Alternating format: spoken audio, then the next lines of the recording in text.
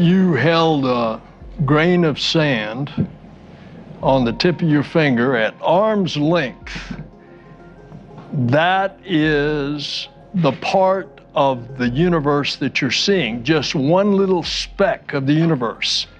Light travels at 186,000 miles per second, and that light that you are seeing on one of those little specks has been traveling for over 13 billion years.